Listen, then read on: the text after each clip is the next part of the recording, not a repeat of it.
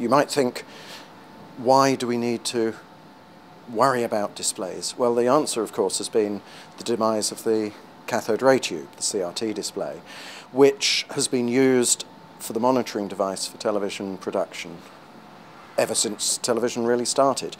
It's very difficult to replace a CRT with a flat panel display because you have to keep the colours the same, but it's not just that. We found in the BBC, for example, we put some LCD panels in a production environment, and the guys controlling the lighting found that the two of them looking at the displays couldn't agree what the colours were. As you moved around, the colours changed. So they took out the LCDs and replaced them immediately again with the old CRT displays, because that is a stable reference. Because the production monitor is effectively a measurement tool. It's not something for showing a nice picture. It's a tool for showing the television picture as it is, warts and all, so that we can see what's wrong with it, what's right with it, but really what's wrong with it so that we can correct that in the studio. The IRT did measurements to evaluate which of the displays with new technique behind can replace the CRT monitor as a reference or a grade 1 monitor.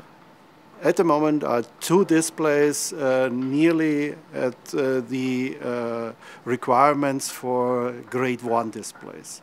This is at first, with the closest one is the Sony OLED display and the Dolby LCD display.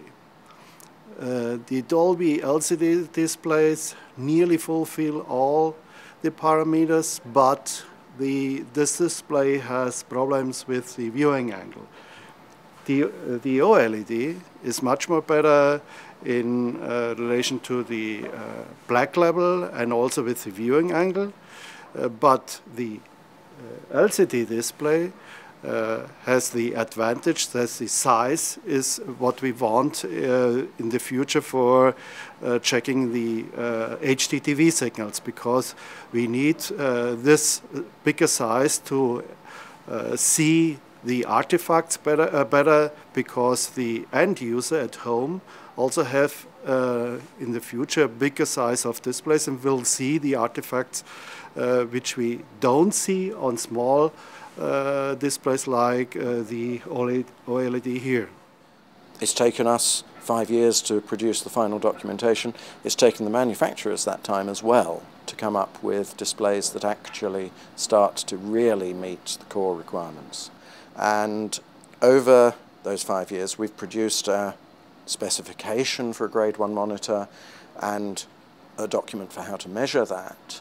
And then we produced a document as guidance to the domestic television manufacturers to help them produce a TV set that met what the broadcasters were expecting, so that when a television producer, director makes a program with a certain look, it should look like that in the home as well.